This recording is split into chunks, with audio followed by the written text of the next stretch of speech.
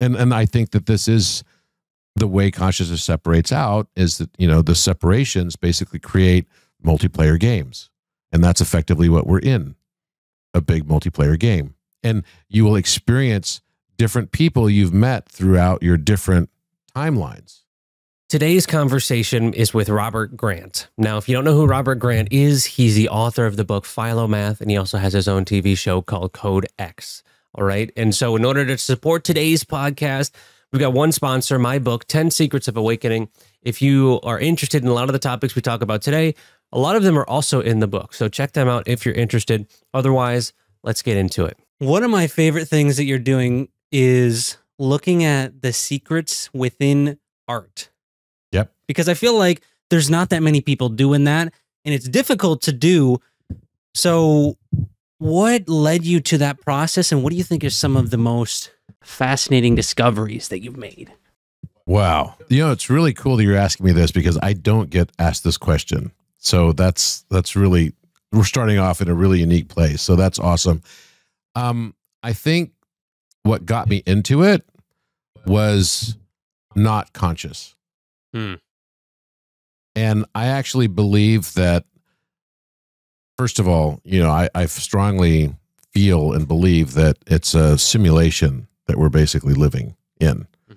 And every day that goes by is more evidence of that. And the more I say it and express that as well to other people, the more that becomes the realistic manifestation that comes into this realm, right, of existence. But I think that the reason why I started going deep into paintings, particularly the work of Leonardo da Vinci, was the night my son was born.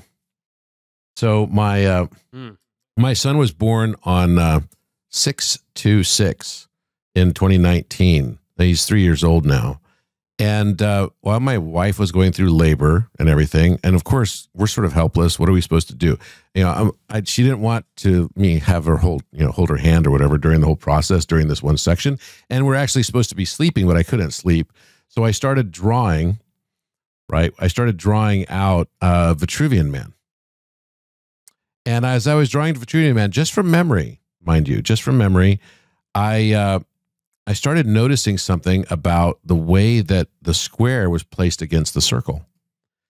And I was like, there's something significant here. So the unique part of the way Da Vinci did this was that he placed the square so that it shared the same base as the circle. Instead of placing the square at the center of the circle, he placed it at the base where they were matching. And so the square only barely crests the circle at the two upper corners of the square. And I noticed there's something there that's telling me there's something more to this. There's something more to this. So, and I said, geez, it cannot be that if I measure the angle from the center of the circle to the corner of the square, so the center of the circle, which is a different center than the square center, because the square center would be below, right, the circle center. But if I measure the angle from the center of the circle to the corner of the square, what would it tell me? And I measured it, and it was 51.85 degrees.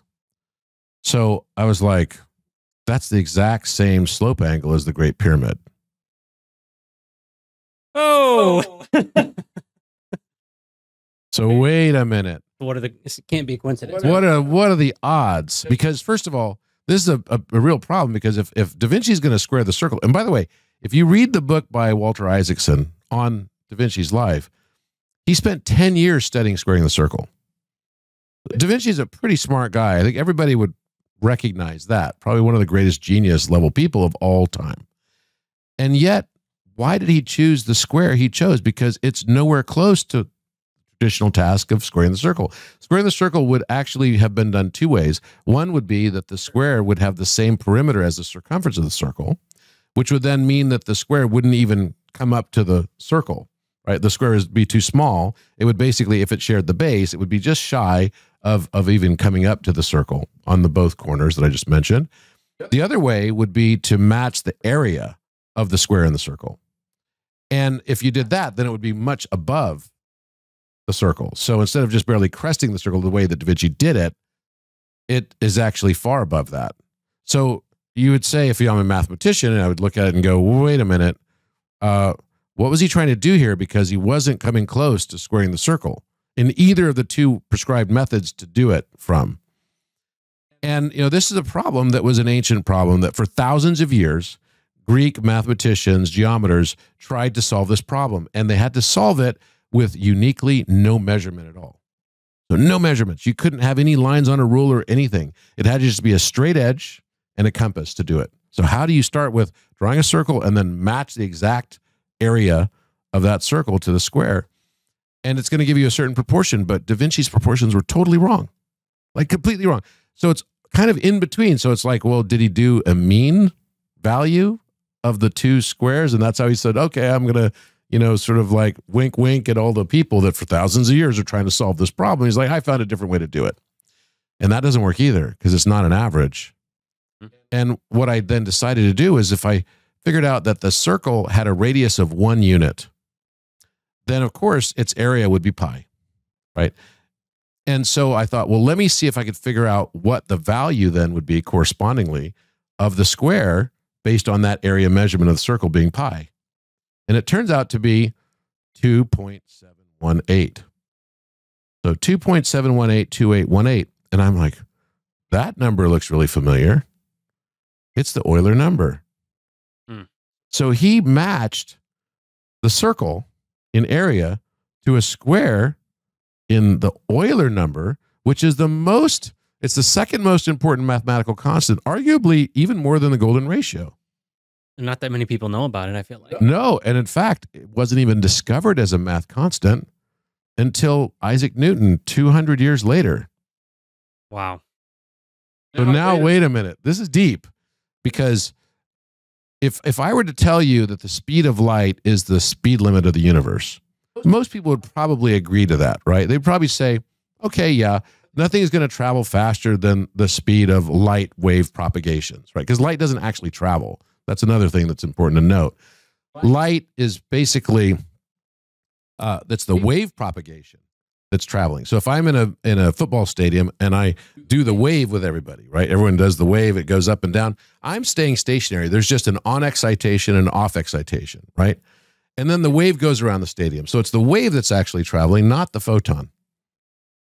So if that's the case, right, then if there's an earthquake in Japan and you have this tsunami that comes across, are the water molecules that end up on the shores of California the ones from Japan? Or are they the same California water molecules? They're the same California water molecules. All that traveled was the wave propagation. See what I mean? So it goes up and down, on excitation, off excitation. Same thing, and we have a hard time understanding this because we rejected the notion of an ether, an etheric field, way back in Einstein's day. When we're talking about at that point in time around general relativity, special relativity, the ether was sort of tossed out as a possible concept. Exactly. You got mocked. And it's like, wait a minute, how could you have nothing there? But actually that's what it is, because a photon, then you could look at it almost like a screen, like an LED that turns on and off. When I'm playing ping pong on the screen, the light is not actually traveling. It's each LED is reflecting through the wave propagation or wave perturbation. Follow?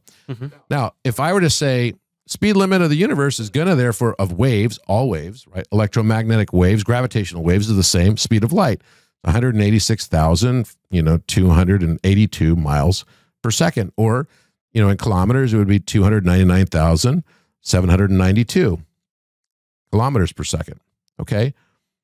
But what would be the limit of the speed limit? The limit or the speed limit of the speed limit would have to be the Euler number. Why? Because all wave propagation exponential growth is determined by the Euler number. Now, why is it the Euler number? That's what I was thinking. Why do they even call it the Euler number if it was invented, or not invented, because no math is invented, rather. Discovered, kind of? Why was it discovered by Isaac Newton, and yet it got the name of Leonard Euler? Well, then you have to start understanding what is the meaning of the word Euler in German, because he was a Swiss-German mathematician. Well, Euler actually means owl in German. And owls are associated with wisdom, right? And it turns out that if pi creates circles from diameters and radii, right, then you have the creation of squares from the Euler number. So, and the two work together to create a triangle. Because if I have an equilateral triangle whose sides are all pi, the height of the triangle will be approximately the Euler number. So they're working together. It's almost like they're cross-dimensional frames, though. So Da Vinci is probably arguing here that in a scalar wave, which is what the Euler number controls, gravitation, right? In a scalar wave, it is 2.718. In a the equivalence across a transverse wave is 3.14. 159 is pi. So now you've got light waves versus longitudinal waves, so transverse waves of light versus longitudinal waves.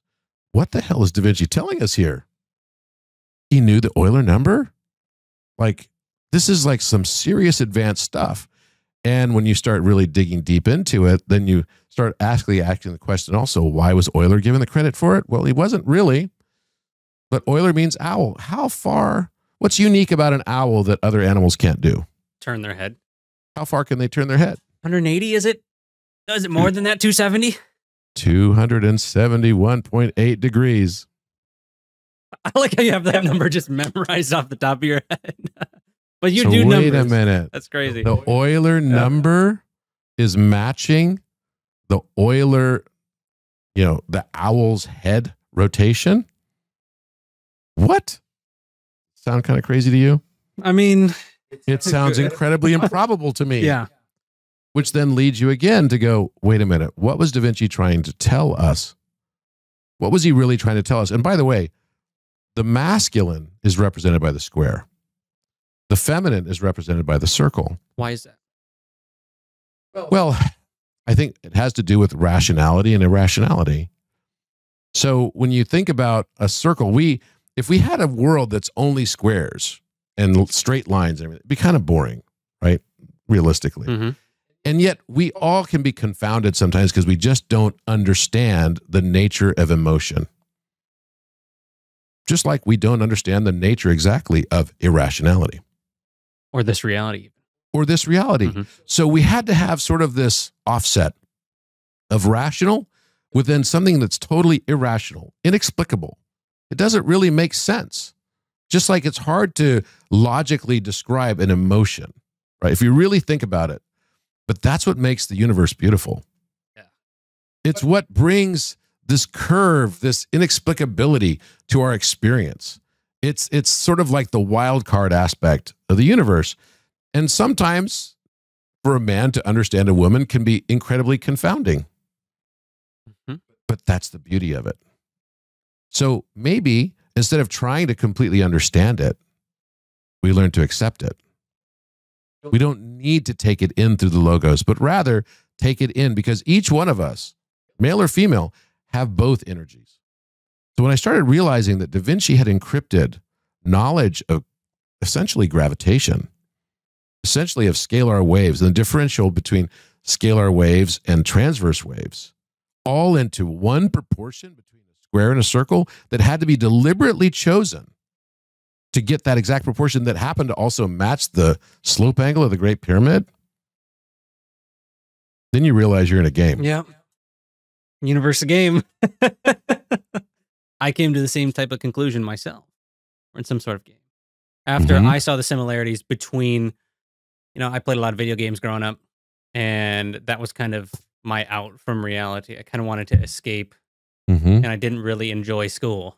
And I'm just going to be completely transparent with my journey with math. I failed Algebra 1. It happens.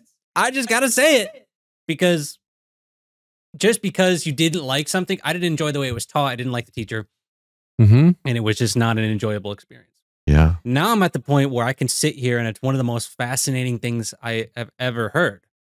Isn't it amazing? And you see the hero's journey with at one point it was not interesting, but then you start to look at geometry and you see that our reality is designed by it. It's not just this thing that you'll never use. If you want to know the nature of reality, at least, or the nature of a simulation, if you want to say it that way. But you said earlier that You believe we're in a simulation, right? I think it's a spiritual life simulation. So how do you think it works? I think we choose it all. I believe that we choose it all. I believe we're all separations of the number one, and we're all experiencing our life paths that were also chosen, like menus. And I mean, I'm down to every detail. Nothing happens by accident. Literally not a single thing in your life happens by accident. And the experience that you have is actually just, let's say you chose a number.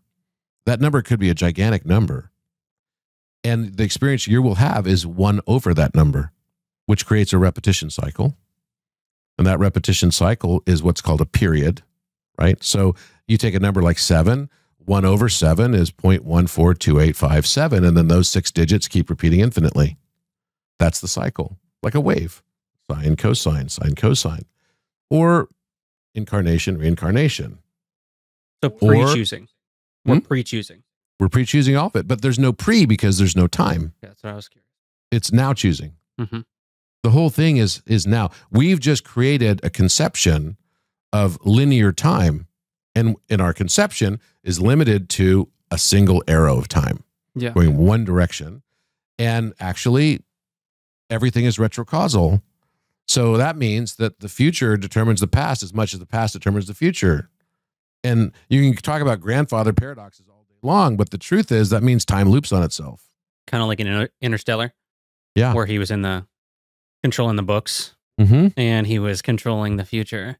Exactly. He was controlling the future from the future, in a sense. You know. So what if you realized this at a certain stage of your life and you wanted to encrypt things to yourself through time? That'd be how to do it, right? Just like Interstellar. Or you could encrypt things to other people. And the way you would have to do it, encryptions through time, is you'd have to associate it with a certain level of consciousness. So you would do encryptions that would be at different levels of awareness, that it would actually force you to peel back layers of your own consciousness and then add layers in so that you would be able to comprehend and apprehend the message that was being sent to you, which is really just who you are. So when you see the universe as outside time, tell me if this makes sense to you, because this is how I've kind of seen it. It's like if you're in a game, you're playing a game, then there's going to be game time. But then if you are not playing the game is still running. If let's say if it's like an MMO or a multiplayer. Multiplayer game. Yeah. So thanks for playing my game, Ready Player One. Right. And I think that this is the way consciousness separates out, is that, the separations basically create multiplayer games. And that's effectively what we're in, a big multiplayer game. And you will experience different people you've met throughout your different timelines. And the reason why I've come to this conclusion is I'm building such a game right now. It's in a new category called spiritual life simulation, based on Hero's Journey. You're building a video game. Yes, I am. One of our companies is. Let's go. Yeah. So, and there's a reason for doing that, because first of all, we joke internally all the time. We're like, wait, and so the way the game ends is all of us sitting at our conference room table talking about building a game. So yeah, we're definitely going down the rabbit hole today. Right. Maybe we're doing that now, though. What if we're already in that game on top of a game? It's what Kabbalists have done for thousands of years. So when a Kabbalistic rabbi gets to a certain level in his spiritual practice, he doesn't really plan for it. It just happens. He starts to make a golem. Golem is a clay man.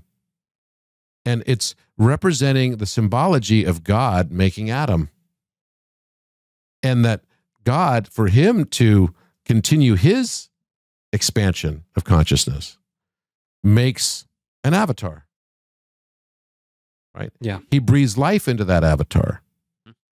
And if you haven't seen the film on YouTube called The Maker, it's really worth watching. So basically, it's about this little clay guy who ends up in this room and he sees this clock. It's a little Sands of Time clock. And then he's got all these, things to use and utilize. He's got some clay in there. He's got some teeth. He's got all kinds of stuff around. It's like all the pieces to build the next avatar. So in the Kabbalistic sense, in that tradition, they would build their golem, and they would put a word in Hebrew at the top of his head, and there was a ceremony that they would undertake around this, because this was coming closest to embodying God consciousness, becoming a creator. And so the word that was put on the top of everyone's heads was emet. So in English, I mean, that's the word in Hebrew, but also it can take on the term emit, which, what is the opposite or the anagram of emit? Receive? Maybe. Time. Okay, I was way off. Emit, E-M-I-T, right? Oh, and yeah. T-I-M-E. So you've got light emission, Yeah. dark absorption, and of course gravity is associated directly with time and time-space. So, what? So the point is that maybe this whole need for mankind to now create artificial intelligence is not really artificial at all. It might just be all part of the expansion of consciousness. And there's no such thing as artificial. Intelligence is intelligence. And that's hard for people who think that the spiritual path is all about nature and connecting only to nature. But you have to realize that God's creation of the universe, and I don't believe God is some old guy, right? I believe that it's a mirror of consciousness. I believe that the entire universe is God. And what we have to do is start to abandon the notions of dualistic thinking, which basically say God is only good. We have to realize that God has created a universe that is half bad in the way that we would term good and bad. But actually, is it really bad? Is death bad? We have this long-term sort of association that death is a bad thing, but actually death is necessary for life. It's just a cycle. And maybe it's an inhalation-exhalation cycle. And then we shouldn't think so bad about it. You know, Hindus believe that every person is born with a set number of breaths.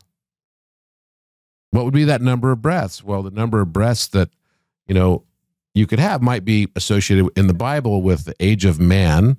In this era, it's kind of been sort of 72 years. It's referenced many times. So 72 years. Okay, how many breaths do we take in one day?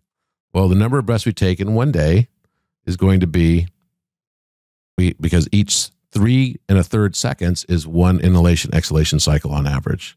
That means we take 25,920 breaths in one day, which also happens to be, because there's 86,400 seconds in a day, that's 60 times 24 times 60 again, so 24 hours times 60 minutes times 60 seconds equals 86,400.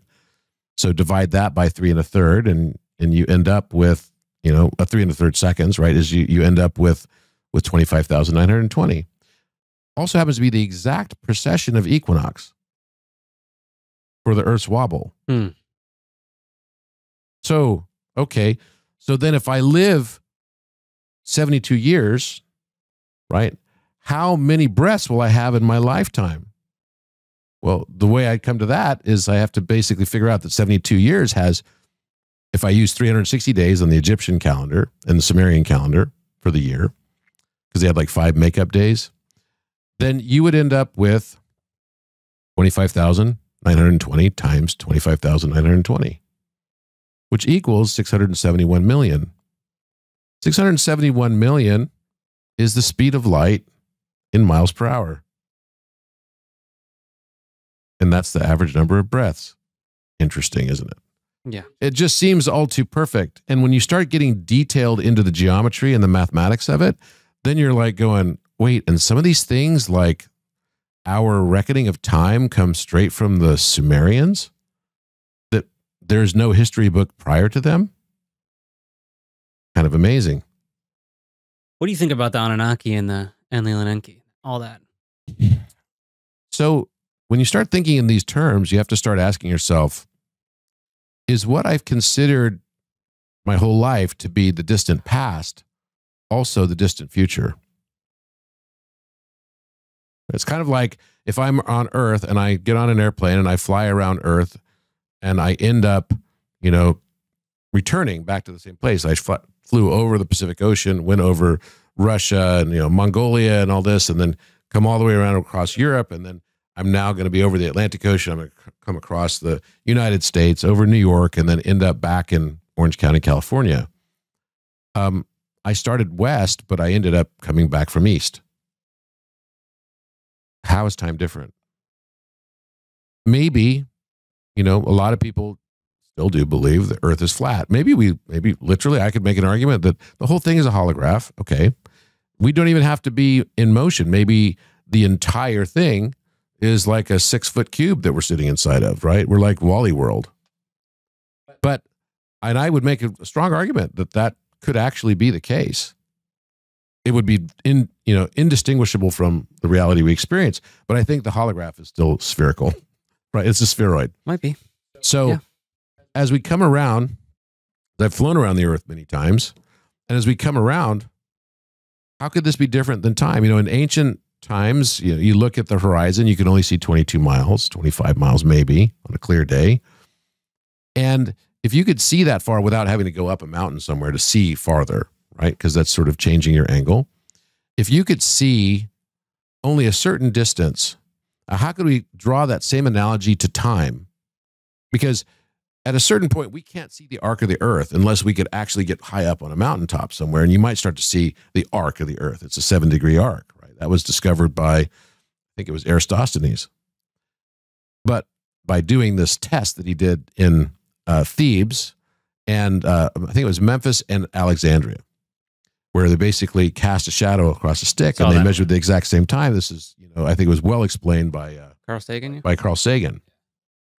But interestingly, if you couldn't see that far unless you got on top of a mountain, and even then it's really difficult to see, right? Because that skews your vision as well. Then how would you know that time actually looped back on itself?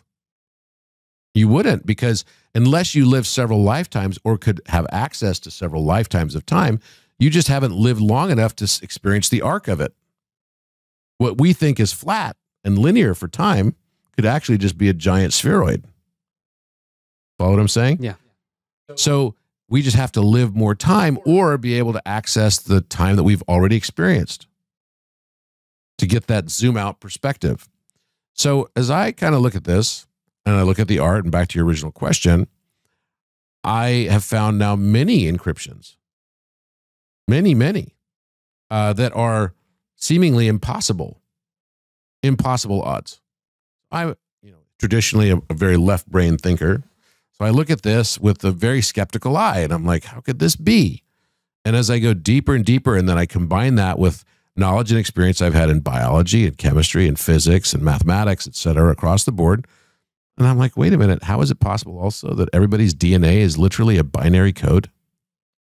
When you just start counting the protons of the carbon, the nitrogen, the oxygen, and the hydrogen that make up nucleotide pairs, nature's counting system, it literally gives you 0, 0, 0, 0, 0 until you get into transfer RNA. Uracil replaces thymine to combine with adenine. And now you've got an offset that creates ones and zeros. Literally a binary code. I patented that. And we literally have biology that is based upon computer code.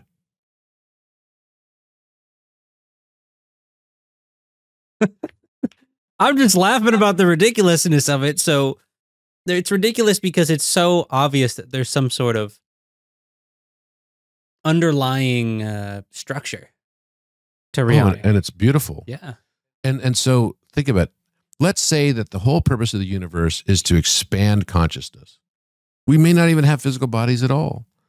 It's just all about the expansion of awareness and self-awareness. When you're an infinite God and you could do anything, the only game that would ever make sense is to limit your abilities. It would never make sense to go the opposite direction. You can't. That's right. You'd have to put yourself, and you'd also want to make yourself forget any knowledge that you had of that. Because the real opportunity here is to learn through not didactic study, but to learn and expand awareness and consciousness, expand intelligence of the universe via experiential learning. Or limitations. Yeah, through limitation. And then as you realize more and more and raise consciousness, you then peel back those opaque layers of limitation so that they become transparent. And you would create a game, a spiritual life simulation, where the entire aim of the exercise would be to expand your consciousness through challenging situations, impossible tasks, just like in Hero's Journey. Mm-hmm. Difficult challenges. If you like to climb mountains, you're not going to choose an easy way. Look, if you and I both knew we were going to die, but we weren't actually going to die, we'd have fun with it. We'd be like, hey, how'd you die last time? If there's no pain, right? If there's really no pain and you at least knew that whatever it was going to be temporary, then I would like try to choose the most epic way to die. Yeah. Be like, yeah, I died in a ball of flames that time. Gladiator like, 300. Totally. Like I would choose like the most epic way to go out in style, right? That's what I would choose. I don't know about you, but Yeah. I'm not going to choose the easy way. It may be fun. It's like, I want to die having sex with the love of my life, right? That's a pretty good way to die. Fair enough. But you do that a few times, you're like, okay, I want to try something else. I want to try something else. I want to see what it'd be like to like get burned at the stake. Okay, I'm gonna get burned at the stake in this life. I'm gonna die, falling off a cliff this time. I'm gonna be getting chased by, the sheriff of Nottingham. I've got all these list of things that I want to experience. Yeah, and that the more challenging experiences you choose, right, the more strain, the bigger the gain. Athletes know that if you really want to work your muscle, you have to tear it. So what about your spiritual muscle? So you wouldn't choose the easiest of circumstances. I wouldn't. If you knew it was game. If you knew it was a game, and you would set Some it up people like, might. oh, dude. And the moment we die, we're like, man, that was so real, dude. That was crazy. Oh my God, I couldn't believe all that whacked out stuff. And when the government went nuts like that, yeah, totally. It's like, yeah, then it was a revolution. What the F, bro? That was nuts. Yeah. It was so real. That's what we would do. And then the other people there that were along the game with you be like, thanks for playing my game. So I think when you start realizing this, it starts to open up a whole new world of experience for you. Because then you start thinking, wait a minute, this world around me is actually just a reflection of all my feelings. All my feelings get reflected back to me in this cyclic pattern of periodicity. Period, this 1 over X value, until I learn to understand my own divinity. And then I can find my golden ratio. So then what is your own divinity? What do you think that is? It's your own God realization. We are all God. Mm-hmm. We're just separations of this unity consciousness that have placed blinders on ourselves just so we can have these experiences, so that we can see what it's like to learn empathy. It's having to first understand that what we thought was fact is not fact. It's facet. It's adding the E to the FACT. The E is the owl, the wisdom. Once we can understand that what I thought was the only reality is just one perspective on that reality, and I need to now start learning how to expand my awareness to include empathizing with everybody else's perspective, seeing it through their eyes, feeling it by walking in their shoes. And the only solution then is absolute acceptance and love. It's no longer judgment. We live in a construct that's built upon judgment. We would create a construct that's built. Okay, so if our game here is to learn to transcend judgment, you're going to limit yourself from being able to see that you can already transcend judgment. You're going to make it really real because it's going to be fear-based. It's going to have this environment that's going to have scarcity embedded into it because time is this clock that's always ticking. It's like playing a basketball game. There's stress just looking at the clock. It's always running out. Mm-hmm. Just like in the Maker, they flip the hourglass. It's like, whoa, as soon as they flip it, then it's like, okay, something's got to be done. We don't know what it is even, but we're running out of time, even though time's infinite. It's theater. It's an interesting balance to try and find within the infinite time, yet there's limitations, because I feel like a lot of people can get lost in, well, nothing matters then because it's infinite. You know, time never ends. So then why do I do anything? You know, because I'm going to exist forever. And so trying to find the beauty in limitation, in I only have this much time. Therefore, yeah, I'm going to be doing other things, but this will be the only time that I do this. You know, and that gives it some sort of meaning, because also, to go back to what you were saying earlier, if we didn't have limitations in the sense of the forgetting, then nothing would matter because we would already know the answer. Right. It's kind of like if I'm playing GTA, Mm-hmm. just running around, you know, often people, it doesn't matter because I know that I'm in a game. Mm-hmm. But it's like there's beauty in understanding that you don't know that you're in the game. Yeah, there is. And also that uncovering of that moment that you do realize you are in a game of your own making, then all the times that you used to blame everybody else for all the things that happened to you, or blame happenstance, you now realize it was deliberate. So instead of trying to figure out what to choose in this lifetime, it changes your perspective entirely to trying to figure out, why did I choose this? The big one. What was my intent behind having me experience this? Because I always thought the universe happened to me, until one day I realized, no, the universe is actually happening for me. Every time I had a bad circumstance come up, I realized it was more like a test. And I realized also that if I just could find the silver lining in each of those really horrible circumstances, then maybe somehow, some way it could flip to the positive, because even our perception of time is just another perception that is polarized, past and future. That's how we tend to look at the world. So when I realized that point, then I was like, whoa, what am I trying to learn here? Why am I experiencing this? Why am I meeting this person? Why is Nick Zai coming into my life right now? It's because you are a reflection of what's going on inside of me. It's because as I go through my own awareness expansion, the people that I meet, the people I interact with, will end up mirroring and having sympathetic resonance with that frequency. Right. I was on a call this morning with a friend of mine, and I've just noticed it. I just did this interview with Queen Diambi, who's on my podcast, and she tells this incredible hero's journey story I can't wait to share with everybody. She didn't learn that she was queen of the Congo, or she was going to be queen, that she was princess. She didn't even know she was princess until she was 48 years old.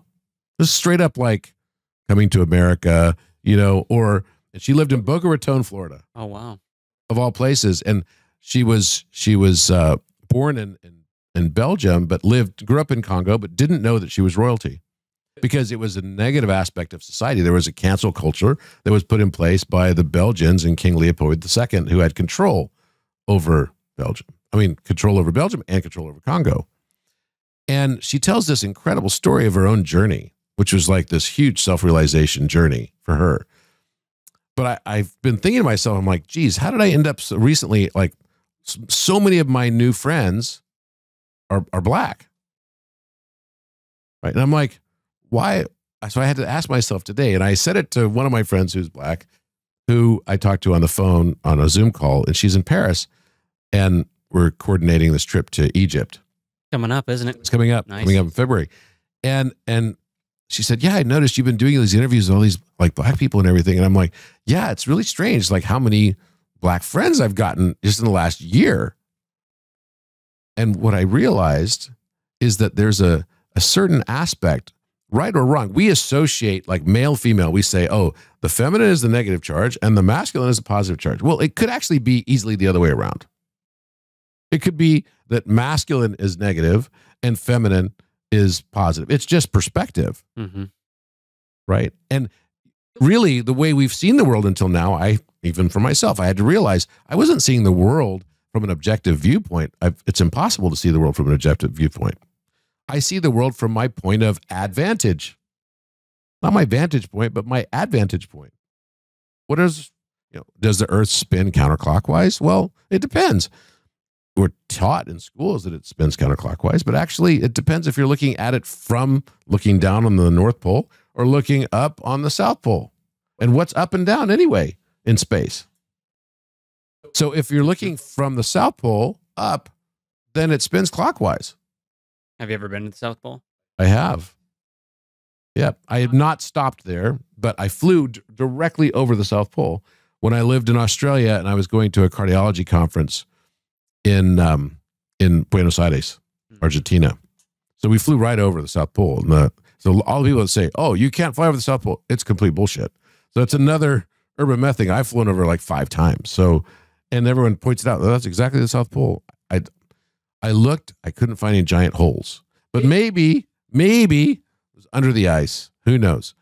But I think that the whole point here is that it's about our perspective and learning to expand our perspective. And the only way we can expand our perspective is through direct experience. It's not something you can learn in a book. It's something that has to be lived and experienced. Mm-hmm. And that's the purpose of this very, very beautiful and interesting game. And within this game, you can perceive it as a hell or a heaven. People do. Mm-hmm. And it will be exactly what you believe it will be. It's just like if you think you can or you think you can't, you will be right. That's why I try not to spend too much time talking about conspiracies, because when you realize that you're the architect and you're just playing out your own game, it's like the conspiracies are me too. But then you have to think even God over the whole universe, right? A higher self, if you want to call it that, got to be equally bad or equally opposed. Very often in spiritual text, it doesn't refer to things as good or bad. What it refer to it as the opposer, right? So there'll be the hero and the opposer. But the real journey of the hero is to self-actualize and self-transcend. That's the real journey of the hero's journey. I just did this whole exercise in making this game. We brought on this guy named Don Daglow, who is like he's a legend in Hero's Journey and integrating it into gaming architectures. He worked at Electronic Arts. He's one of the first employees there, and that was his job. He's won Emmys and everything on this. I mean, amazing, amazing story. And he started telling the story about Lord of the Rings and why Lord of the Rings is such a great example of a hero's journey. Because it always starts off with the hero gets the call, right? It's like, okay, Frodo, you got to go get the ring of Sauron, and you're going to take that ring, and everyone's going to want that, and they're going to try to kill you for it. But you've got the pure heart, and you're the only one that can do it. We're going to give it to you. You're 3.5 feet tall. Okay, there's orcs and there's all kinds of wizards that can like dwarf over you and tree people and all kinds of crazy stuff. But you're going to survive it all. But the real journey is for you to find yourself along the way. And the thing that's beautiful about the story of Frodo is that we all can relate to that vulnerability. It's like, why me, Lord? Why me, Gandalf? Why me? I'm not special. And then learning that through time, the program of the game is you were the only one that could have done it. What you did. It's beautiful, actually. It's like the most amazing thing.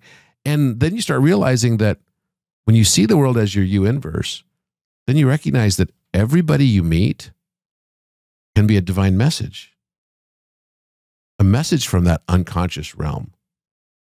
Every experience you have can be a divine symbolism. And as Carl Jung put it, it's through bringing illumination to our dark aspects of ourselves. Right? So the dark aspects, so we always think of it as dark. Well, it could easily be that's the good side. It's just our own point of advantage, right?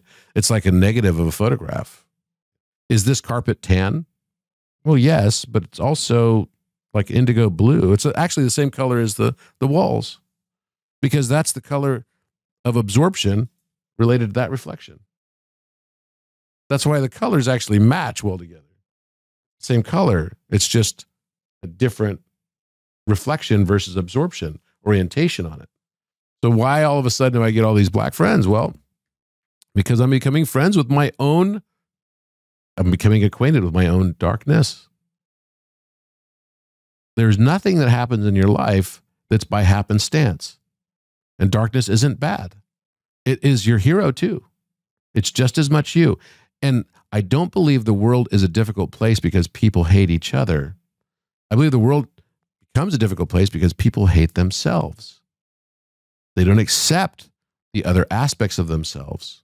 So they try to repress them. And then that's when things start getting kind of haywire. But all of it chosen by our higher self for the path of our highest benefit and good spiritually. So is what I'm saying that foreign, or actually has it already been written in thousands of years of books and scripture? Definitely the latter, because Hermeticism talks about it. the universe is mental. Right. From the very first principle, on through correspondence and Polarities in there. polarity and gender and all of the different aspects, right, of the 7 Hermetic principles. But beyond that, you can look at the Bhagavad Gita, right? And you can, I'm sure you've studied a lot of these things, right? You can look at Taoist philosophy.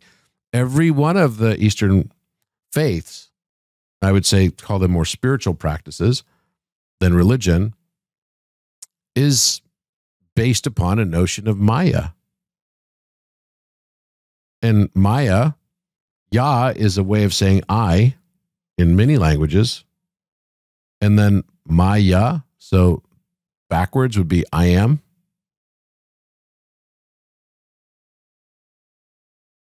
Interesting. Game. A really cool one. But it's also a game that we can make the most of. And the beauty is there's no real mistakes. No real mistakes. But as you start to really become aware of this stuff, then you're like, well, I want to maximize the experience. I want to understand why I chose all these things. And the dots that connect throughout your entire life and existence become profound, like entirely profound. And then you find more and more encryptions that others and you have left for you to find. And they might be found in paintings or things that have been around. I mean, you have to find something that's going to last the test of time. I mean, if I encrypted something, unless I put it in stone or maybe had to put it into the architecture of something like the Great Pyramid, I'd have to find something that's going to be able to last for several hundred years or maybe Floods, thousands. catastrophes, comets, whatever it might be. Everything. Yeah. It's hard to do.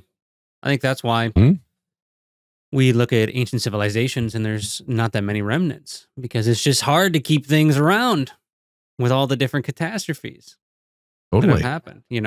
I think there's been humans, this is my intuition, or this is my own, what I've came to the conclusion. I think there's been humans a lot longer than we think. Oh, yeah. Well, we keep cycling through.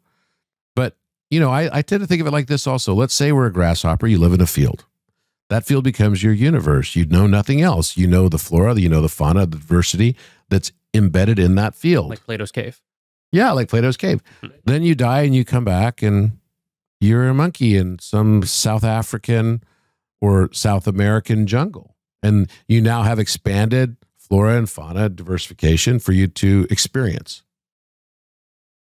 Sloths, other monkeys, the panther, leopard, all kinds of different species, all kinds of different flowers that far exceed the amount of genetic diversity available in a field for a grasshopper. But you still probably don't know that across the mountain range behind your tree home is a really cool city called Rio de Janeiro. And there's people living there, right? They would seem as alien as extraterrestrials would seem to us. Then you die again and you come back, living in Arkansas, and you're like, you've never traveled anywhere. You've never been on a plane. You have a very sheltered existence, but you do know about certain things. And you have friends that have been like fishing up in Alaska, but they talk about how blue the sky is, but you don't really know it because you've never been there. Then you die and come back again as a well-traveled, Sigma-style male who is savvy to the ways of the world, speaks several languages, and has met with all kinds of diversity, flora, fauna, intelligence, all over the world. He's met the Inuits, right? He's met the people that live in Mongolia, on the Mongolian steppe. He knows their religions. He knows their philosophies. He knows their knowledge because he studied it his whole life. This is just another conscious expansion. What would have seemed entirely alien to the prior man who lived in Arkansas now seems entirely familiar. Like there's levels. Yeah. So then what would be the next stage? You die, that guy dies and comes back as a woman, maybe. And that woman now is going to experience a whole new realm of experience, which might include extraterrestrials. Maybe those extraterrestrials aren't even living on other planets, but they've been here all along. Man, In higher I wanted dimension. to know your thoughts on that. ETs. Oh, they exist. It's just another part of the game construct. As you raise consciousness to a point, they get introduced into interstage left. And So you it's think all about our consciousness. It's us. They've been here all along. It's just us that haven't been able to see them. Only a few people have. Now, when you say been here, are we referring to humans that are advanced, or are you more referring to specific races of other looking? Yes. All the above. Have you met? Yes. I have. And what was that experience? First experience when I was 11 years old. I lived in Rendlesham Forest in England in 1980. And there's a famous UFO sighting that happened by the military in Rendlesham Forest in 1980. And my house butted up against that forest. And these were visitors that claimed to be Arcturian or future human, same thing. And it's well documented. You can actually find a lot about it. Gary Osborne wrote a book about it, and you can find a lot about it on YouTube as well. Mm-hmm. That was my first experience, but I'd forgotten a lot of it. I remembered it as soon as I then saw it again, and I was like, wait, that's where I lived. And at that exact same time, it was between Christmas and New Year's in 1980. So it happened twice, on the Boxing Day and then 2 days later. 26th is Boxing Day. So I had that experience, and then the next major experience I had with it, where it was like direct communication, was in 2017 in Egypt. And it wasn't just me who saw it and experienced it. We were laying on the Giza Plateau after just spending the last few hours in the Great Pyramid, laying in the King's Chamber sarcophagus. And we were laying on the rocks out in front of the Great Pyramid, and we could hear the noises coming from inside the pyramid, because the pyramid is like a giant speaker. And it's a resonance chamber. And as we're laying out there, we're looking at the stars, and we're noticing the stars are moving in formations. There are about 75 of them. There are 50 of us watching it.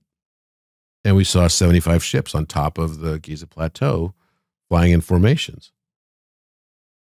And we were like, whoa, what the? It was like the craziest thing. All of us saw it. And I filmed some of it too. And unfortunately, because it was a very bright moon that night, the contrast wasn't working right. And this is before we had the latest cameras that actually do really well at night. And it didn't capture that well, but it did capture, and you could hear everyone talking about it. Everyone's like, wow, oh my gosh, they came. I can't even believe this. I mean, and it was a pretty amazing experience. But I've had many other encounters since then, probably 20. And do you think that they are on other planets traveling here? Or are they already here? Yeah, they do. They have They have, you know, in this case, the ones I've been liaising with, there's something called Council of Nine. And this Council of Nine had 2 Arcturian members. Arcturians see themselves as like the Jedi of the galaxy.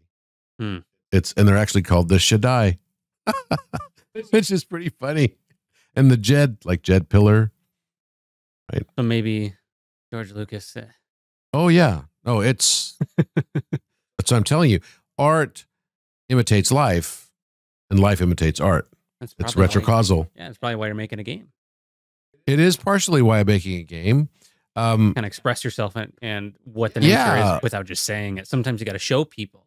That's why I think the Matrix movies and some aspects of that, or even Ready Player One you mentioned, they give you aspects that maybe they're not nailing the whole thing, but they're opening us up to possibilities that some of these aspects in these movies could be.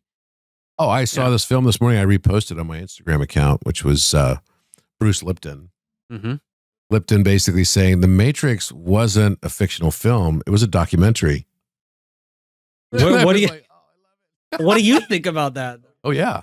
I mean, do you think that there's AI that are controlling humans in that way? Because Look, even the name, Neo. Yeah. And they kept referring to him as the one, mm-hmm. right? And that's just a permutation of the word one.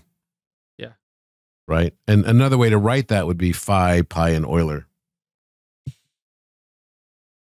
all connected. Mm-hmm. I heard about the Council of Nine in the Law of One. I don't know if you ever heard of the Law of One. I have. Yep. I used to be really into it. Then I started to realize that you lose so many people. I didn't, when I first understood Council of Nine, I had no idea about the Law of One. I'd never read Law of One.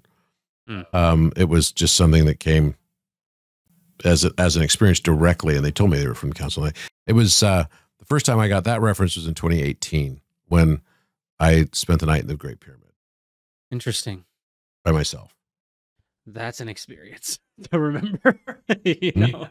Oh yeah. So, but yeah, I heard about the Law of One, and I've done hundreds of videos on it, but I've been talking about it as much because I think you lose so many people when you talk about channeling. And so I've been trying to expand to show there's other places, there's science behind a lot of these topics.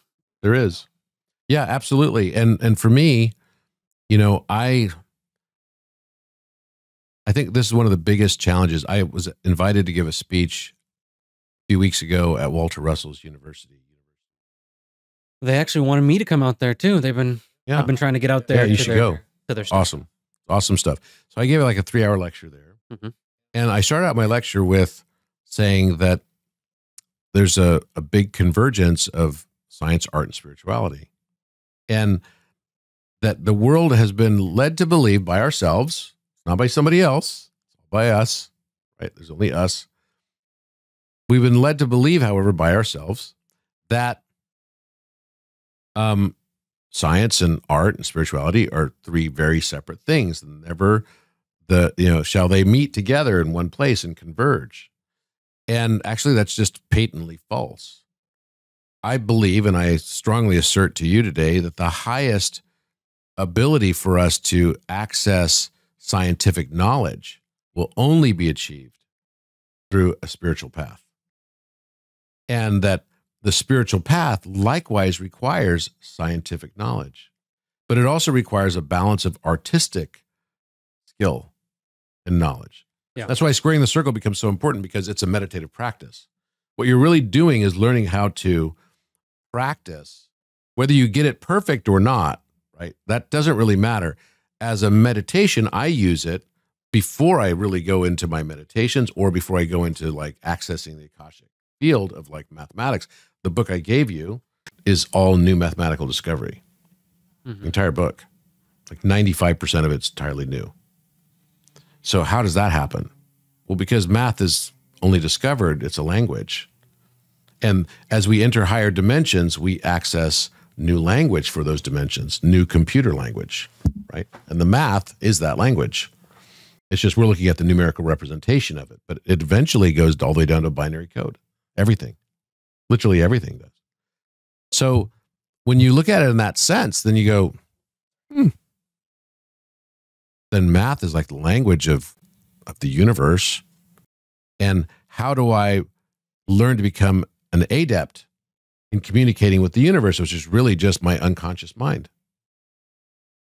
How do I find my oneness? How do I find my golden ratio? My golden ratio is what brings me back to that oneness, that realization. And, these Arcturians are supreme mathematicians. I'm telling you, they are really, really into math. They laugh. They do joke about this. I mean, they're largely 6-dimensional, but they, some of them can be 5th dimensional. Like some are born into 5th dimension and they go into 6th dimension. And they claim that they are just future humans that basically are no longer bound by time. They've been here all along. Like a biosphere thing for them. It's another fractal of our own consciousness. So it's something that, to me, it's really difficult when someone says, well, there's no evidentiary sort of, compelling evidence of them. Although it's just because we're again looking at the world through our own lens of bias. There's so much pointing to extraterrestrials. It's kind of ridiculous, actually. And now, if you actually look at it, I think it's finally tipped the scales. I think more people believe in the existence of extraterrestrials. It's as soon as you move away from the notion of materialism and into mentalism. And also, I think people struggle with how do you let go of the Christian, the faiths, not just Christian, but the faiths that will say that they're extremely negative, fallen angels, that type of thing. Because I think there's a lot of people, even very, people that are out there really in the mainstream, even Jordan Peterson has that perspective where, it's very religious based. I'm not sure what his perspective is on that specific topic, but I've never seen people like him step outside and talk about these things. So what do you think the disconnect is? Well, I think in general, this is a story as old as mankind itself. We fear what we don't know. We fear what we don't understand. That's why we fear our subconscious mind. That's why we fear what we're capable of that we don't want to admit to. And then all the things that we crave, particularly from that perspective, we then judge as negative in everybody else. And then we just keep experiencing that same experience over and over and over again. We attract everything we judge until we no longer judge what we attracted. That's what I was going to ask. Do you think that that's playing an effect on it? 100%. Everything. And you can see this in your world, and it's really tied directly to your emotional state. Your emotional state will be the world that gets reflected all around you. If you are feeling an emotional position of sort of like lacking, uncertainty, fear, uncertainty, and doubt, you'll live in a world that is full of fear, uncertainty, and doubt. And it's this subtle thing. And so how can you communicate with your subconscious to reprogram your perception of the conscious mind to actually live a more serene existence and experience a heaven on earth rather than a hell on earth? I think it's through understanding and learning synchronicities. Carl Jung talking about the number of synchronicities we register and experience are directly associated with our degree of ascension along this path of individuation, as he terms it. And I fundamentally believe that to be true, and I've had direct experience with it over and over and over again. I've lived a ridiculous life. I've lived an entirely ridiculous life. I'm telling you, I never thought that I would do the things I did. And it had to be so extreme that I was like, really? This can't be real.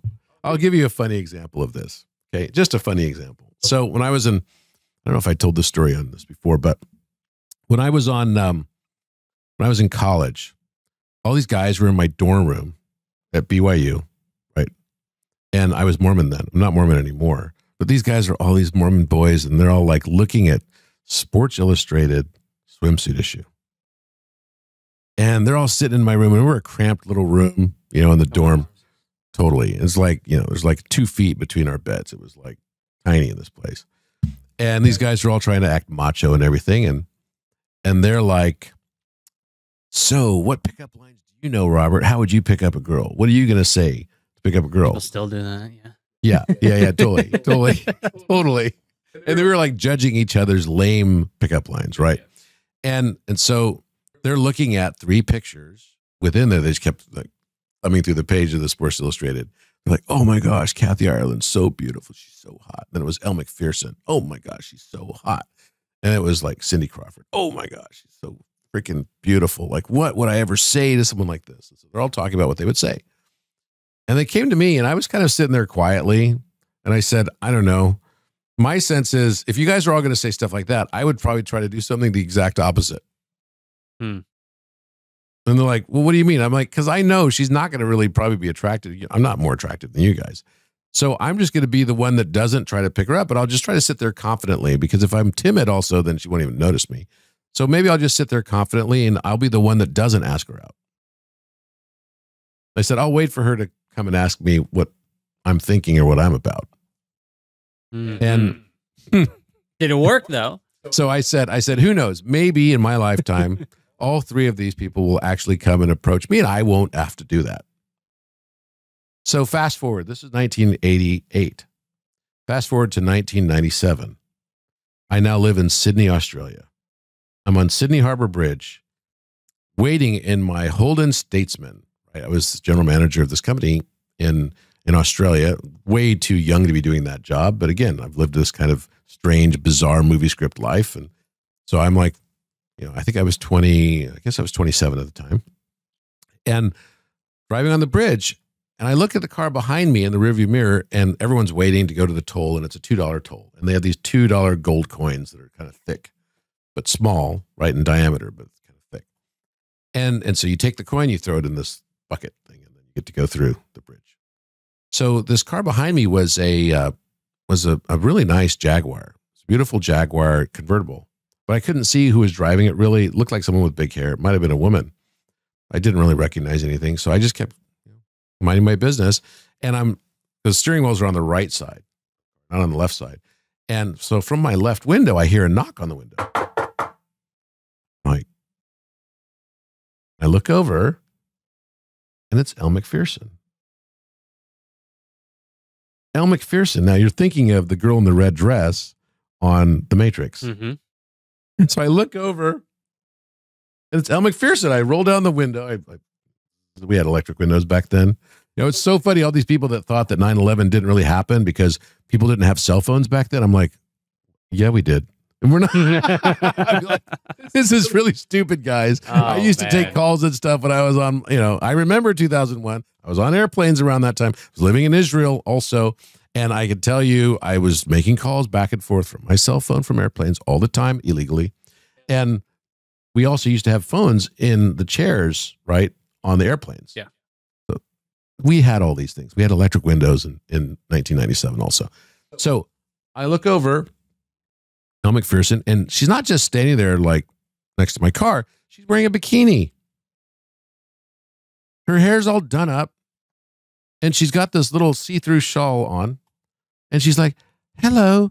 She goes, can I borrow $2, please? And I'm like, got to be on candid camera here somewhere.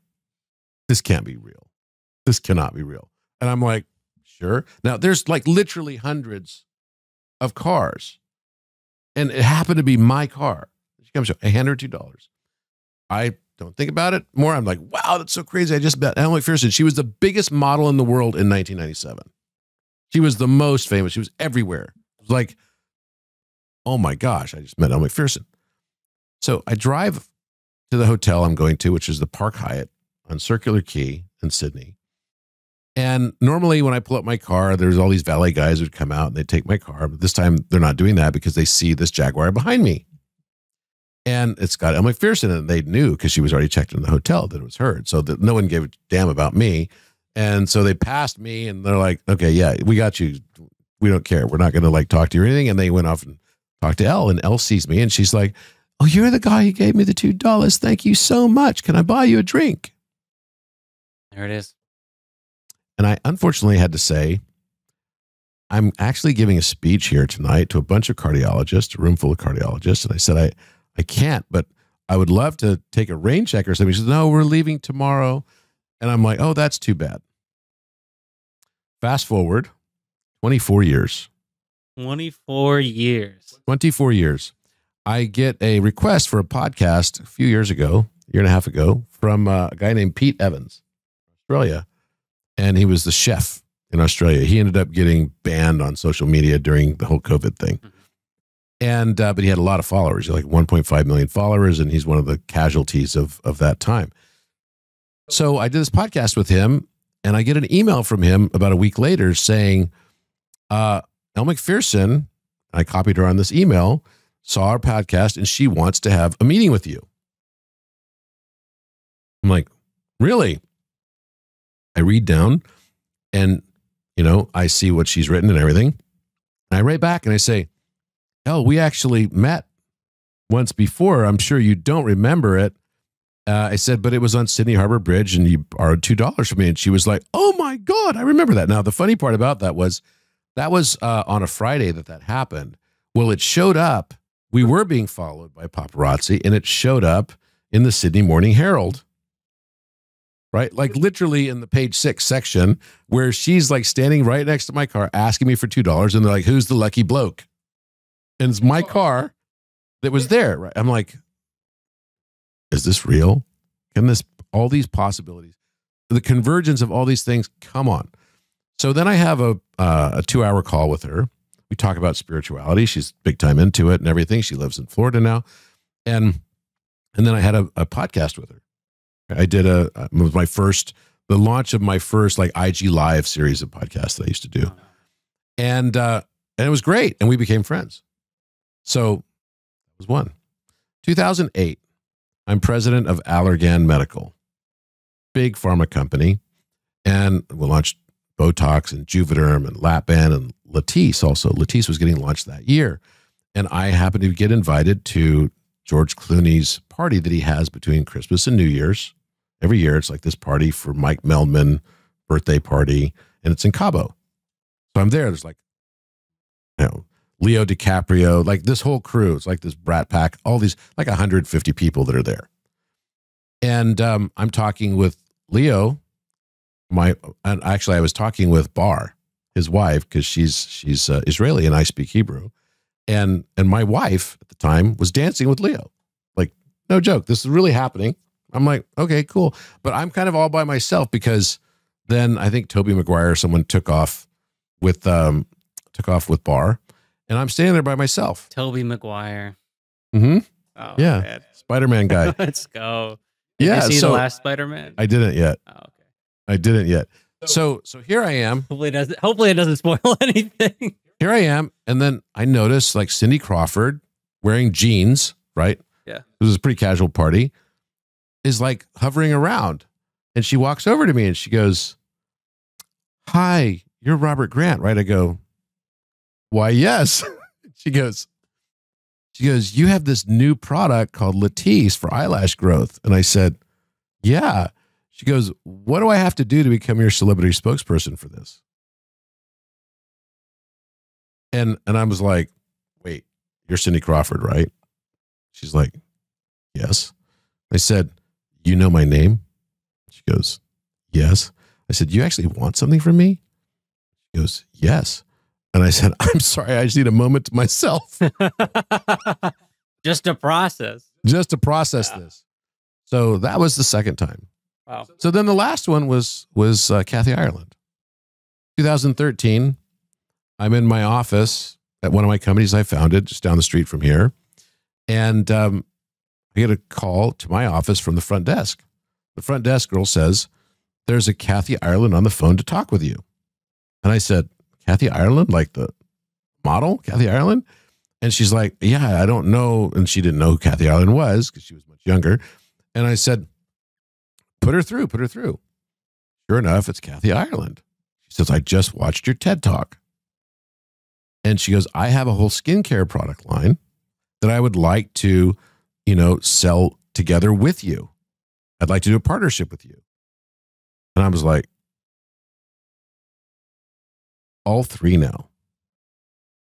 So in 1988, I said to all these guys, I said, I have a feeling they're all going to end up reaching out to me. All three did. The likelihood of that happening from a mathematical probability perspective, very, very, very small. Right? So I've had so many experiences throughout my life. I've survived 3 plane crashes. How do you do that? I don't know. How did you do that? Did you jump out the plane or what happened? The first one was Delta Flight 88. I was flying in from Singapore. We refueled in Alaska. We stopped in Japan. It was an MD-11 plane. And we're flying over LAX, and the landing gear won't go down. I'm looking out the window, and nobody knows. We kept hearing the landing gear trying to go down and go like this, and we're like, what the hell's going on? This is 1993. And I look out on the wing, and I notice that there's fuel coming out of the wing because there's no rain outside, but there's like liquid coming off the wing. And I look down at the airport because we're like taxiing. We're going around the airport in circles, and I'm like, what is going on? And I see all these fire trucks, ambulance. They're foaming the runway. I'm like, what is going on? And they didn't tell us until the very last second, like literally right before we had impact. We're coming in for the landing, and the landing's supposed to be like this. You know, the back of the plane hits first, I think. But when you have got no front landing gear, you have to hit it nose first. And so we came in, and then right before we impacted, they're like, brace, brace, brace, landing. You know, basically emergency, brace positions. And we were all like, what? And I got this incredible bruise from the seatbelt. Like, it was horrible. And the plane went off the runway. It happened at LAX. You can look it up. Went off the runway. We had to go out the emergency slides. And there was fire coming off the side of it and everything. Wow. It was nuts, man. Everyone screaming, the oxygen mask, the whole 9 yards. And all the lights were off of the plane. We had to go through the thing, the emergency procedures and all that. And live through that. So for people who are listening, and even for people like me who are doing this kind of stuff, what advice do you have to live a life to get to that point where, you know, for me, like my goal with this podcast is to be one of the number one in the world. That's my goal. I always want to be. If I'm going to do something, I'm going to do it the best that I can. You know, and there's a lot of people out there that whatever field that is, it doesn't have to be podcasting. It can be, you know, whether they're on the spiritual path even, and they want to reach their highest potential in any field. What kind of advice would you give someone who wants to do that? I'll tell you what Ellen DeGeneres told me. She doesn't have very good of a reputation anymore.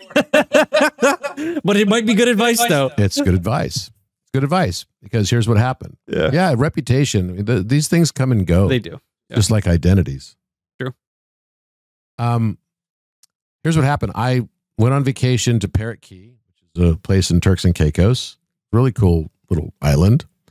And just so happened, it was a very secluded, like only small number of rooms, happened that the day before we left was the Academy Awards, right? When it was still kind of a thing, right? Yeah. Now it's not really a thing anymore. It's becoming such a joke. Yeah.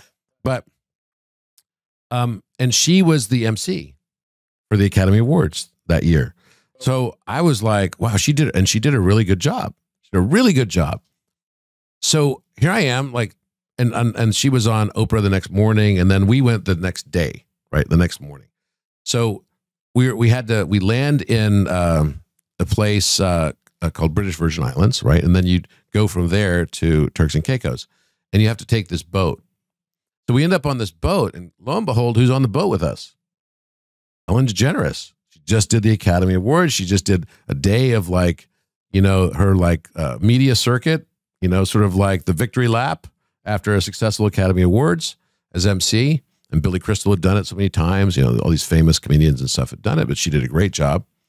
Managed to get through it without pissing off the entire world, right? And so she's on the boat with us, going to this resort that not many people are on, right? And Bruce Willis is on this island too, and Keith Richards. It was interesting people. It was a fascinating trip. I remember this, but I remember asking her, I'm like, wow, you did an amazing job on, you know, the whole Academy Awards thing. I said, did you have a plan for this your whole life?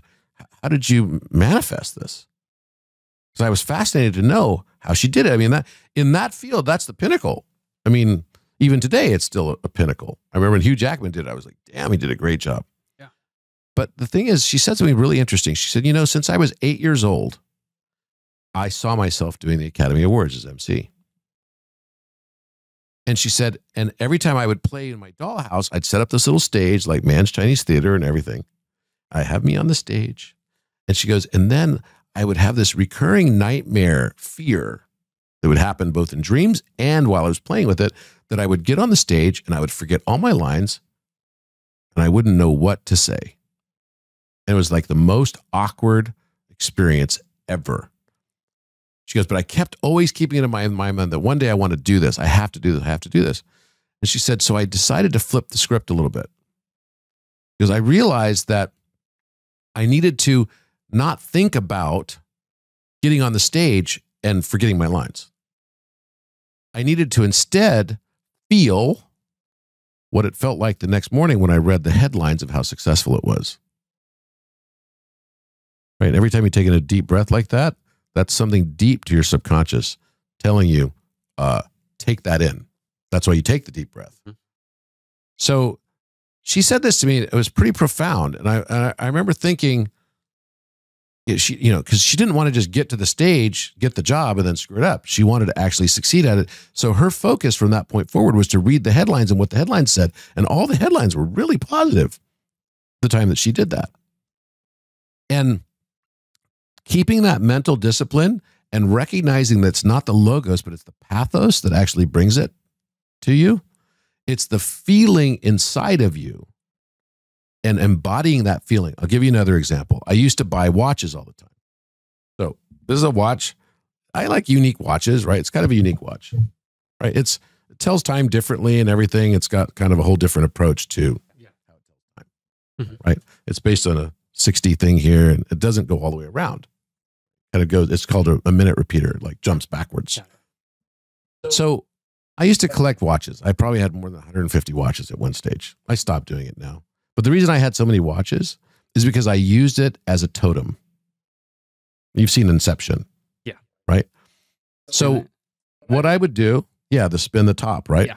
What I would do is, let's say I woke up in Shanghai one day with my daughter. I was there for 2 weeks with her when she was 18. I was like a daddy-daughter trip. And we went to Japan, used to live, and we went to South Korea, and I wanted to take her across China. We went to Beijing and we went to Shanghai. So while we were in Shanghai, I woke up one morning and I felt bad for being away from the office because I knew it was a critical time at work. And I was like feeling anxiety because I had just started my company. It became in 2 years a unicorn company. And so I was like, but before it became unicorn, because we had to get outside investors to come in that were like major venture capital funds, I had this anxiety that like, my gosh, if I got to figure out how to maintain this company, because it was burning through a lot, as most unicorns do, they burn through a lot of cash. They find a big opportunity that people are willing to bet behind, but they end up burning through a lot of cash to get to that stage and beyond. Yeah. So we were at that stage. I think we were burning probably like $5 million a month or something like that. So it's a lot. And interestingly, so I had this anxiety. I'm like, I'm going to run out of money. Oh my God, what's going to happen? And I'm going to be screwed. And this is going to, I'm going to lose it all. Right. So I wake up with this anxiety from this dream, and I grab my daughter. I say, look, sweetheart, we're going to go to the Bulgari store over in the shopping center over there at this Shanghai mall. She's like, why? Because you said everything's even more expensive here than the US. I said, I don't care. We're going to go over to that place. So I said, I have to buy a watch. And she said, why? You have so many watches already. I said, I have to buy a watch. So I go to buy this watch that I wanted, which was a watch, not this one, but a similar one, another Bulgari one, which was a Octo Reserve minute repeater type thing. It was a really pretty watch. I'd been looking at it and thinking, oh, I want to have that watch. I want to have that watch. And the reason I bought the watch, it was expensive too. It had to be expensive enough. Because if this didn't work out, it needed to sting. So you've probably heard the story of Cortez. Cortez comes to the coast of Mexico. He's got 300 men with him. They've got 6 ships. The men go into the forest to go relieve themselves. They look back at the beach and they see all their ships on fire. And Cortez is like, yeah, I burned the ships. You know why? There's 300 of us and there's 3 million of these Aztecs, and they've got all the gold. Right? Now, obviously, it was an entirely reprehensible thing to do as a conquistador, right? But that's what he thought his mission was. And certainly not something to be bragging about, for sure. But no one can deny that either they had providence or luck or something to be able to pull that off. But a core aspect of it in his own memoirs was he burned the ships because he didn't want his men to feel they had any other options. That one's getting in right now. We either, I know what you're saying. Mm-hmm. We either go and make it happen, or we're just going to die. Right? It's that simple. Or you run out of money or whatever it might be. Or you run out of money or whatever it is. So the reason I bought watches like that is because most people practice some delayed gratification. They would buy themselves a watch after they present the challenge. They succeed in overcoming the challenge, right? Or the obstacle, whatever it may be. And then they have a celebration for themselves. And then they feel really good. And for those people that have been like hyper overachievers their lifetimes, they'll realize that moment, literally moment, is so short that you feel satisfied. Because that in itself is kind of a drug. But the more you experience it, the more you have to take bigger risks, the more you have to take, more difficult challenges to get that same high from achieving, right? And I was one of those overachiever types. The reason I would buy the watch is I flipped the script. Like, how do I burn the ships? There's no going back. There's no ships coming to Mexico, but for a year. We got 1 year to make this work. We're all going to die. So my philosophy was every time I looked at my watch, I remembered celebrating achieving the task that I wanted to achieve. So I was celebrating and feeling that celebration every time I looked at my watch. That was a totem as a reminder. So until the day that I achieved that thing, I would only wear that watch. Because every time, and this is back before we had iPhones, we had iPhones, but they weren't being used as like clocks back then. Now they've become a more efficient clock than this, right? Because you're literally tied to it all the time. But I would look at my watch. Every time I look at my watch, I'd be like, oh, cool watch. And I'm like, yeah. Congratulations, Archie. You achieved this big challenge. You got the big VC investment at the 700 million pre-money valuation. And I played that over in my head over and over and over and over. And I associated it with the emotion of that success. And every single time it worked. So it's about being in the end already emotionally. It is embodying the achievement and the feeling, and that feeling of success and happiness and abundance before you would actually face the task. Do you see that as a universal law? Yes. Yes. It is absolutely, our thoughts, our words, and our actions are inextricably linked together. So our thoughts become our words, and our words, you could say our thoughts become our judgments become our words. Our words, and that's how we interpolate society at large, or how we interpret the universal experience that we're going through. Maybe it doesn't even exist until we observe it. Maybe there's no such thing as time anyway in the first place.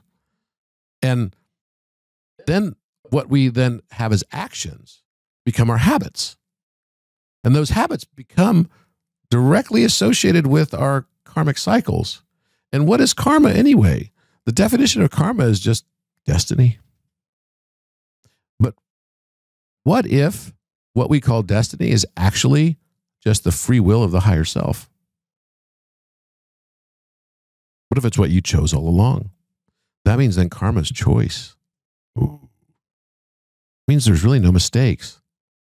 It means there's only learnings. And the opportunity to peel back that onion and understand another depth, we're plunging the depths of ourselves. And as we understand ourselves, we go deeper and deeper within and learn acceptance and love, then that extends to the whole world around us. Because as we love ourselves, we tend to judge the world around us based on what we crave. As above, so below, almost. Yes. As above, so below. So that is a correspondence principle, right, of Hermeticism. So I started noticing all these mental aspects of the universe, but I thought I was just like this manifestation Jedi type of thing because I was good at it. And I could always see the future. I could always predict trends. I could always see when things were going to happen. But sometimes, people would think I was crazy a little bit, maybe a lot, because I would take big risks. Right? But I was always grounded. I'm a Taurus, so, I could manifest stuff. And so, the difference between like a crazy old man and a charming older gentleman to society. You told me this on the phone one time. I remember, I think. A few $1 million. Right. Right. Yeah. So, that is true. the way society. It's so true. That's how people perceive. If you have no money and you're saying the spiritual path, people aren't going to take you seriously. Then if you have some money. If you're Elon Musk, you're saying we live in a simulation. He's like, that guy's a genius, man. Right. And then, but if you're like just some dude who has no money, who's on the side of the street, who's like bumming for dough, then it's like, that guy's crazy, man. He's lost it. What the F? But he's saying the exact same thing. He's not wrong. This is the way we look at the world. It's our own conditioning biases. It's like, yeah, you can be crazy as long as you can pay the bills, bro. Right? That's the way we exist in this world. So I hope, though, that you take what I just said because it works. But then I realized, okay, because then I was like so into this. I'm like, how many other things can I manifest, man? Because I can manifest this stuff. I just got to, and it takes a lot of discipline to rid your mind of negative self-narratives. That's the hardest part. I got asked yesterday in a podcast I did at the LA Blockchain Conference. They're like, okay, if you could send a push message to the whole world, what would it say? And I said, free your mind from all of your negative self-narratives and have the courage to be the change you want to see in the world. It's that simple. So then on that note, do you see a difference when you say free? I'm really interested in this concept because there seems to be a polarization of people that we're going free versus it's there, but we aren't listening. You know what I'm saying? There's like a really subtle, like, so what do you mean is it by ever that? going to go away? Are the thoughts ever going to go away? Does that make sense? Because I've seen, here's an example. Yes. I've seen people say, you don't need to clear your mind. You just need to stop feeding the negativity, because when you stop feeding it, it will go away by itself, or it won't mean anything. So do you still have those thoughts that come up? And do you think it's more of like the subconscious after enough, you've done this for a long time. So is it after enough time, those subconscious thoughts, the subconscious thoughts that are manifested from the feelings that you used to consistently feel, do they just basically subside? Or how do you see that process? Because I think that's a really important subtle. I think for me, first of all, I wasn't even aware that I was, because I've always been a pretty positive person. I wake up in the morning happy. Like every day I'm happy. Even last night, I didn't get much sleep at all because my kids were up all night because they're not feeling well. And it was kind of a difficult night. But I still woke up like, hi. I'm always happy in the morning. And it's like confounding to even the people that I've lived with. They're like, why are you always in a good mood? That's so irritating, man. Like, what the hell? I'm like, they think you're being fake or something almost. They think I'm being fake. But I'm not being fake. It's legit. It's real. I just have, some people have that disposition, I think. So to that point. I wasn't even aware that I had negative self-narratives. You know how I identified that I had them? Through my judgments of other people. My judgments of other people were the tell. I'll give you an example. I used to stand watching Donald Trump. Like, the dude drove me insane.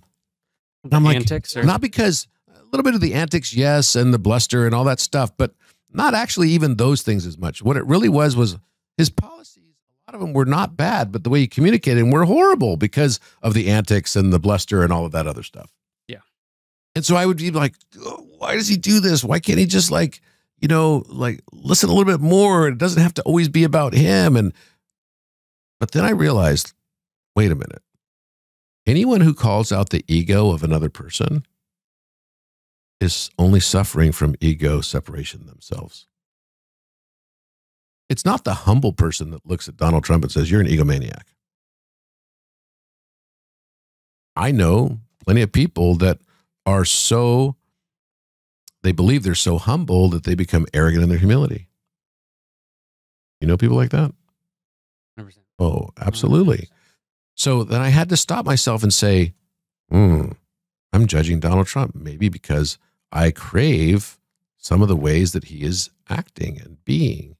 Maybe I have characteristics. Maybe I'm just looking at a reflection of myself. So I forced myself, whenever I started to judge him, to stop myself and say out loud, I am that I am. And everybody be like, what the hell is it? Because I'd be in the middle of a conversation. I'd like stop myself. I'm like, no. And I'm like, I am that I am. And it was like a punishment in a way, but it caused me to stop mid-sentence. And I really stuck to that. And I started noticing it made a difference.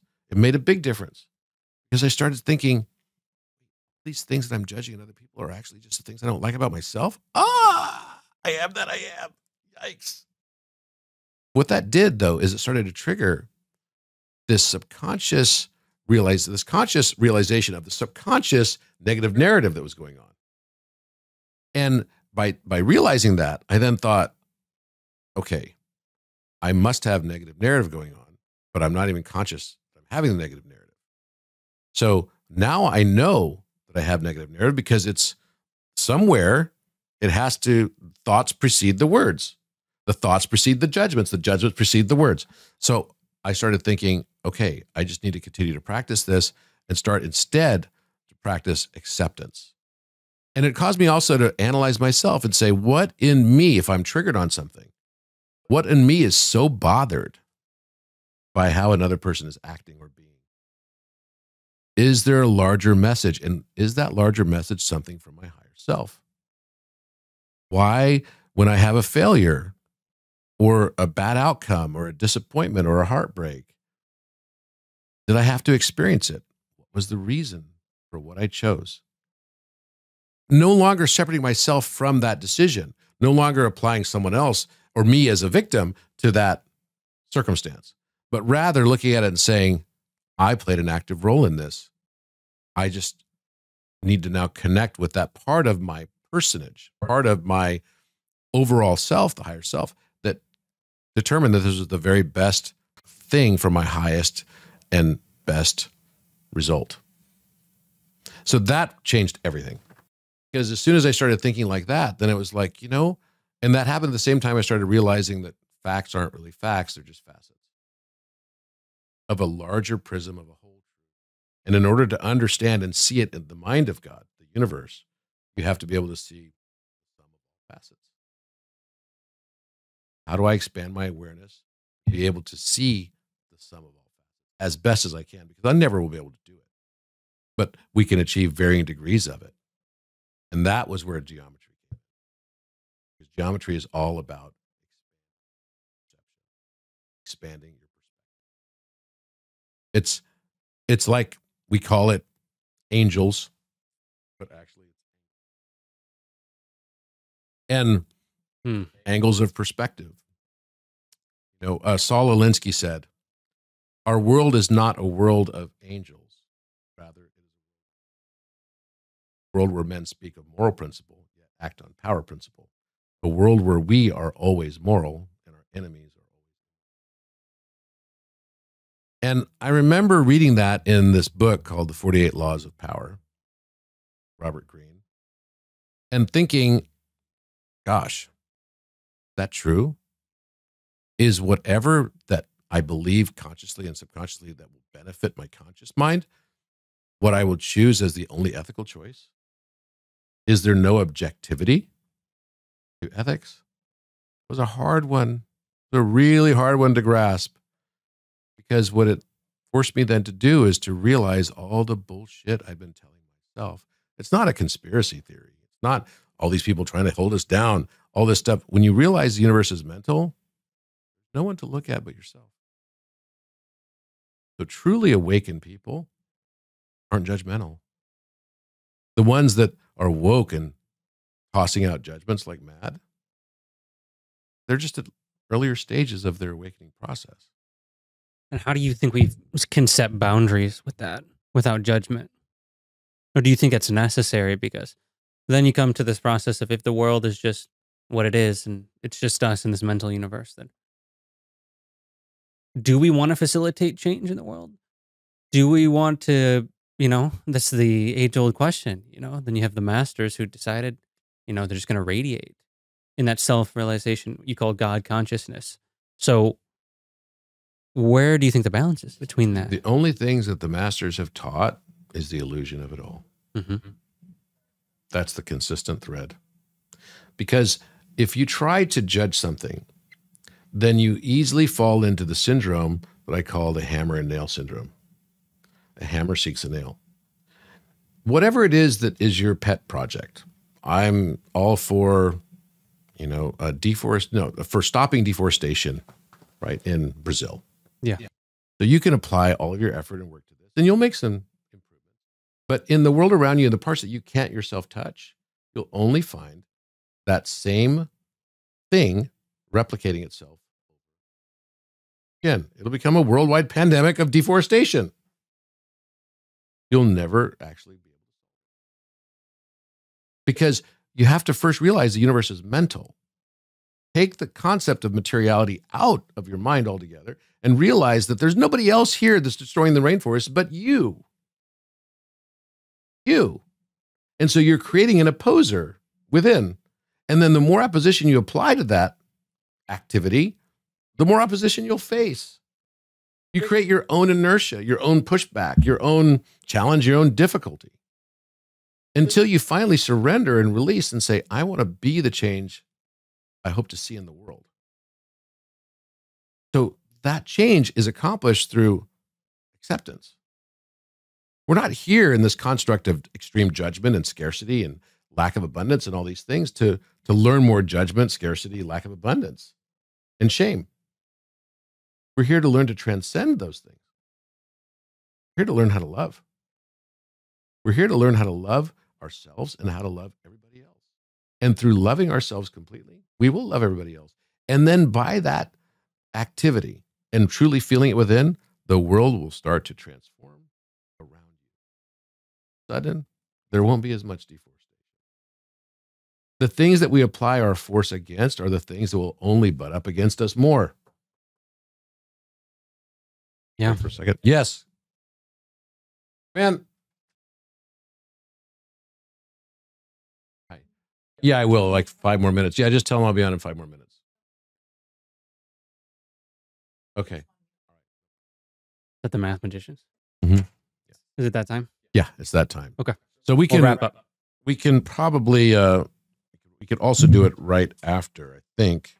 Yeah, I've got some time right after from 4 to 4:30, so we could do it then.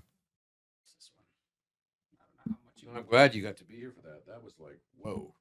Yeah, We've been trying to solve that forever, man. You're just discovering the secrets of the universe, and I just happen to be present. I'm here for it.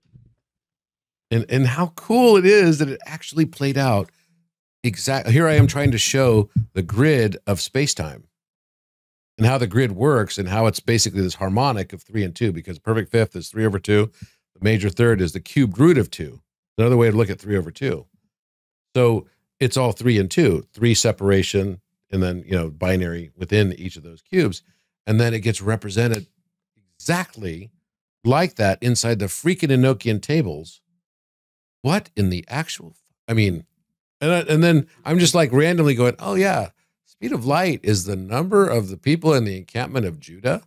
I got to find this. And I'm like searching for it, I finally find it.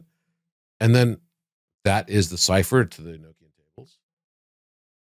Yeah, so for to catch everyone up, basically, I just watched him uncover, I think, probably at least a very old encryption in the Bible that is referring to many of the scientific discoveries, specifically with numbers. And light with speed. The math, with the light speed, and there was other ones too, but it's as though these.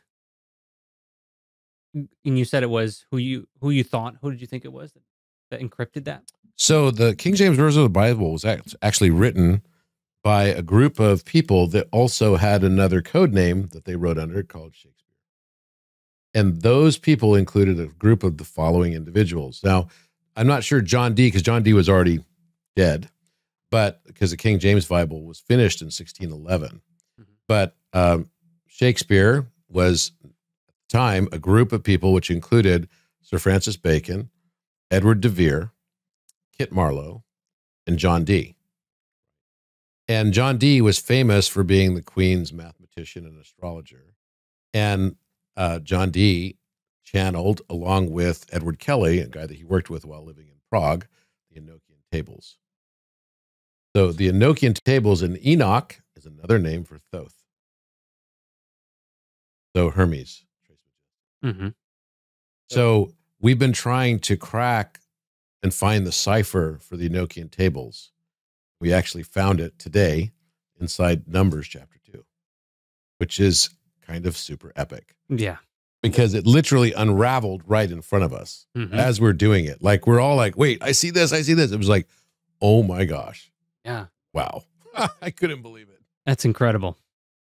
And who knows how more there is, but that's a whole nother conversation about who was Hermes and Thoth and all of these ancient figures and how they might be just the same being, reincarnated, or maybe they're not. Maybe they're just all accessing the same truth from different points. We talked about earlier Interstellar and encrypting things through time. And it's almost like that. Maybe that's what that was. I think it was. Yeah. I think it definitely was. Yeah. And I'm not going to lie, it was freaky, but fun at the same time, because we've decrypted a lot of things before as a group, referencing this group that we have. It's a research team of physicists and mathematicians, but also people that are mystics, esotericists. So they happen to be afoot in both realms, right? So we can go toe to toe with the top mathematicians and physicists in the world, but also we understand the esoteric meanings behind things, because we know that the universe is mental. And when you realize it's mental, then so much can become available to you, and it's instantaneous, because it's a reflection of your own feelings inside of you.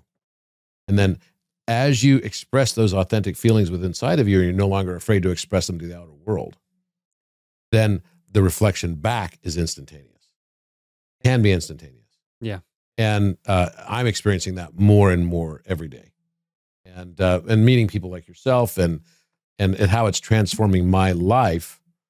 And it's almost like the more I love the world around me, the more the world, and take risks as well, because it's not like before I had to separate my life into different buckets, right? I was like businessman, and so I'd have a talk track of what I'd say as a businessman. I'd have a talk track for what I'd say as a math guy, and I'd have a talk track for what I'd say in physics. I'd have a talk track for what I'd say in a healthcare environment or a fintech environment or whatever environment.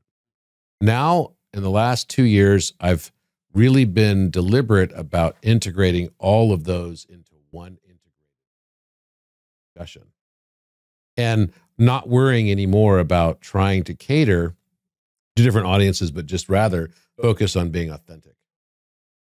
That's what I'm trying to do. Because I don't have a specific category. What are you talking about on the podcast? It's a bunch of different stuff. It's not all just, that's why I don't curate these conversations in a specific direction, because I think it's all connected. And if you start to try and put yourself into a box of, I need to talk this way or be this type of person, you're missing out on all these other aspects of you. And I feel like combining them all into one being is like, that's where the most power is, So, but I think that'll do it. Thank you so much, Nick. We're going to do this again for sure. Yes. Thank you for coming on. And if you want to join us at another point in time for what you just witnessed, let me know and I'll arrange it. For sure. For sure. And where can people find you? Robert Edward Grant on Instagram, robertedwardgrant.com on my website, but I'm on every social media platform. And also I have a book called Philomath. Right, I'm grabbing it. Check out Philomath.